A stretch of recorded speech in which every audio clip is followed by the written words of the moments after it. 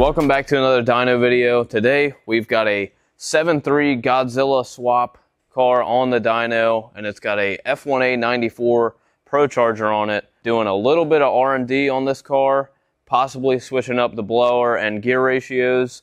Kind of going to see how much the Procharger can make versus another crank or gear driven blower that we have here sitting in the box.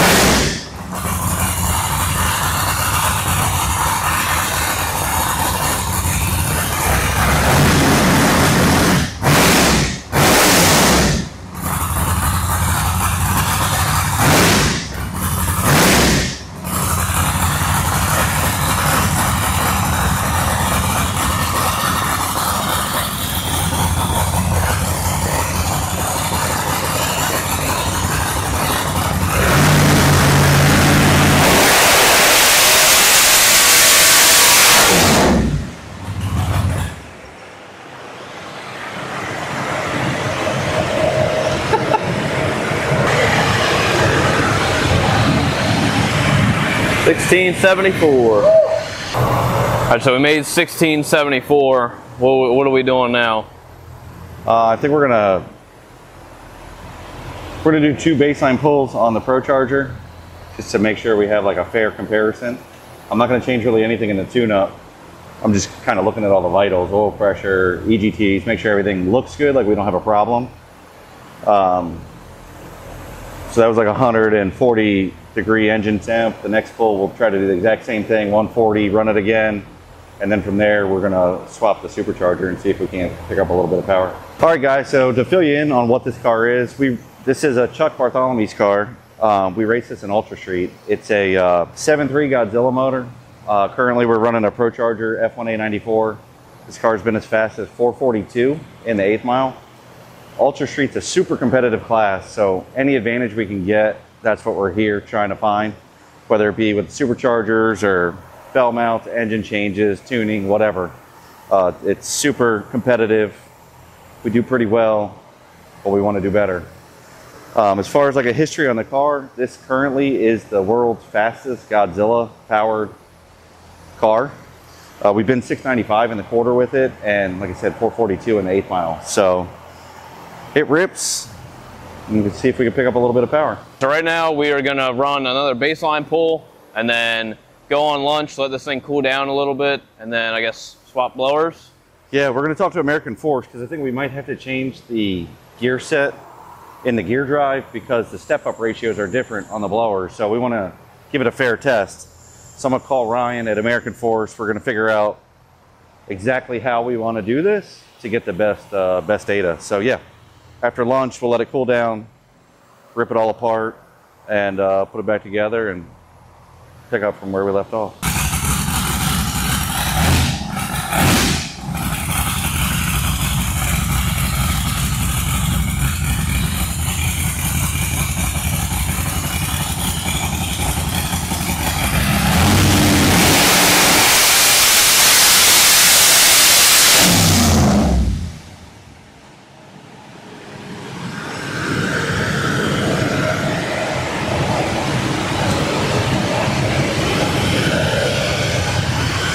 See what we got, see what we got. 1650, so it's pretty consistent. It's good. About the same. About the same. So we're getting all this transferred over. This is what we just took off the Procharger. We had to switch the back plate on the gear drive. This is what, you know, spins from the gear drive to make the blower spin. Little oversight on our part. The blower shaft on the American Force is a little bit bigger than the Procharger, so I had to run home to the trailer to grab the right blower hub so that we could get it all swapped over. So that's what we got now. I'm gonna put this guy on here, line up all these keyways.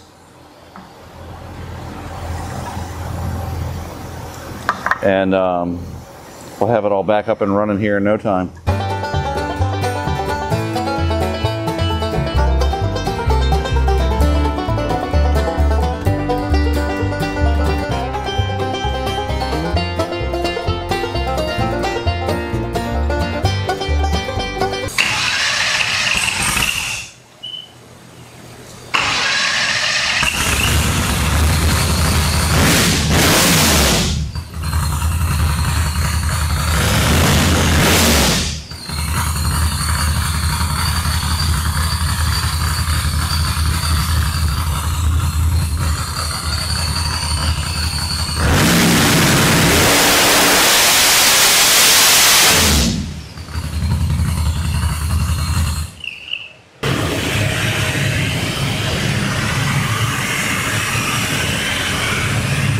Live.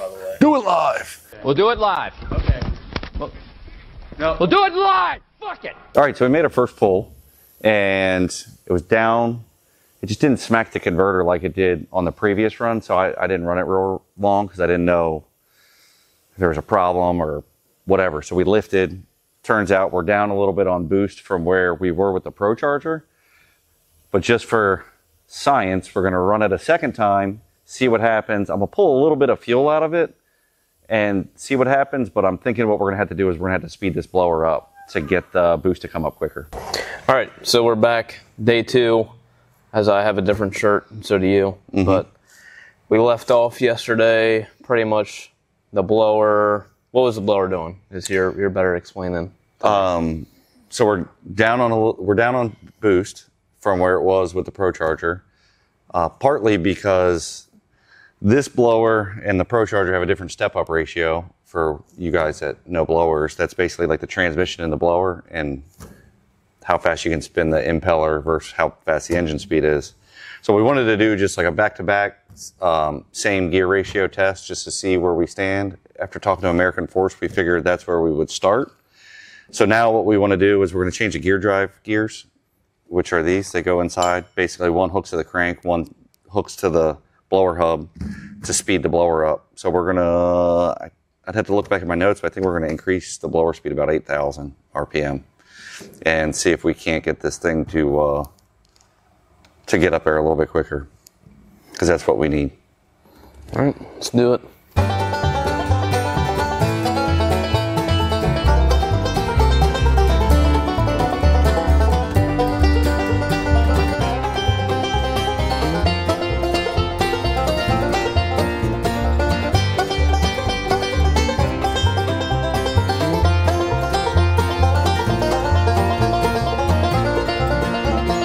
All right, so a little detour real quick.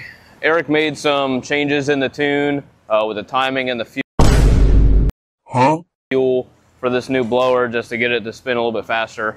But right now we are pulling the spark plugs, making sure everything looks healthy.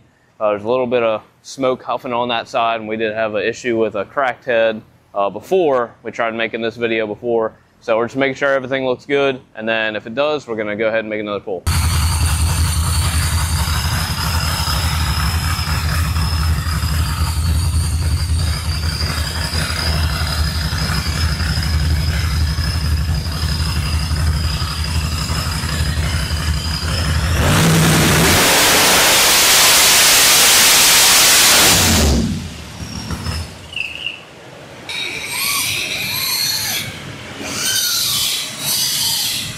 But the blower's slower. At this point, we were at 1286, which we bumped it up to 1393, but we're still down from the Procharger. The Procharger was 1577 at this point. So what's that?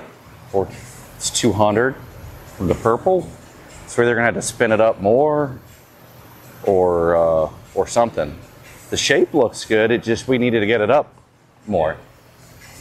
I guess we'll pull the log and see how much boost it made. All right, so we talked to American Force about potentially spinning the blower harder, and we do think that will pick it up, but we don't think it's going to pick it up enough to get it to where we need it to be. So at this point, Dan and Ryan over American Force, they are working on another revision for this to basically just send us a different blower to try. So we made some changes from the last time we ran this, and I guess it just didn't go the route we wanted it to go. So we're gonna wait a couple days. We'll get the new blower and see what it does from there. But that's kind of where we're at. Sometimes everything doesn't go as planned, and this is one of those times, I guess. Yep. So if you guys want to stay updated, make sure you go on the Facebook or Instagram, because we'll probably be able to put out a little reel then of whenever we get the new blower that's updated, and see, obviously, as Eric said, what kind of power it can pick up. So make sure you leave a like, comment, and subscribe if you enjoyed the video, and we'll see you guys on the next one. Come check us out at Yellow Bullet.